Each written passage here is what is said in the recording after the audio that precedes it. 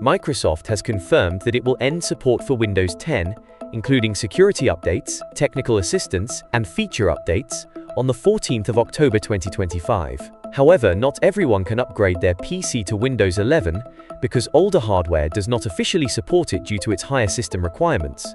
Other options, like switching to a different operating system, such as Linux or Chrome OS, are seen as impractical by most people, so lots of people will likely stay on Windows 10 after support ends. This video explores how you can use Windows 10 safely after support ends. Microsoft will not discontinue the functionality of Windows 10 after support ends, and it will continue to work, but there will no longer be free security updates or bug fixes from Windows Update to address any vulnerabilities. No one knows how long it will take, but at some point, someone will find a security vulnerability that can be exploited to take over your computer. This will almost always require user interaction, like being tricked into opening a downloaded file. But antivirus software can't address those kinds of vulnerabilities or prevent them from being exploited. Whether it's safe to use Windows 10 after support ends depends on what you use it for, and whether you practice safe browsing, like not clicking on suspicious links and not opening downloaded files from unreliable websites. There are some things you can do to protect yourself against these risks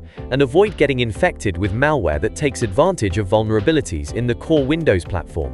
After support ends, Microsoft will still provide security intelligence updates for Windows Defender. These updates ensure that threat definitions for Windows Defender are up to date, protecting you from the latest malware and security threats. They will automatically download and install, so you won't need to manually download and install them. Microsoft will provide these updates until at least October 2028. While Windows 10 itself won't get security fixes and feature updates, the antivirus will continue to get definition updates, allowing it to detect current threats. Even though Windows 10 will no longer receive updates, that doesn't mean you can't keep your apps up to date. Keeping your apps up to date, particularly your web browsers, is important to ensure you receive the latest security fixes and bug fixes, protecting your PC and data. Apps will likely continue to support Windows 10 for years after the official end of support, like they did with Windows XP and Windows 7, and it's unlikely that apps will drop support for Windows 10 immediately.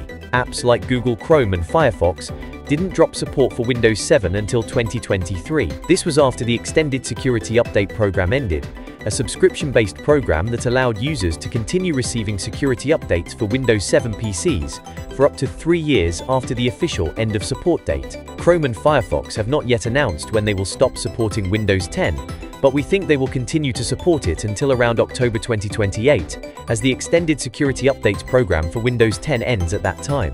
If you plan on using Windows 10 after the end of support, you will need to be careful about what you do online and practice safe browsing. In general, you should avoid installing programs or opening files from unreliable websites, not open any unexpected email attachments, and not click on suspicious links. With these precautions, you can still browse the internet relatively safely. Operating systems that don't receive updates are more vulnerable to malware that could result in data loss. You should consider backing up your files securely, like in a cloud storage service or a USB flash drive, ensuring you can recover your data in case something goes wrong. Regularly backing up your data is one of the most effective ways to protect yourself from this risk.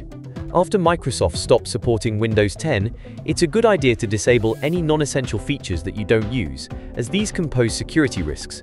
For example, if you don't use Remote Desktop, you can turn it off to prevent unauthorized access. You can also disable Bluetooth if you don't use it, as it's another possible method for unauthorized access. By disabling services and features that you don't use, you reduce the number of possible entry points for malware. If this video was useful for you, then don't forget to like, share, and subscribe. If you want to receive notifications whenever new content is posted, you can click on the bell icon after subscribing.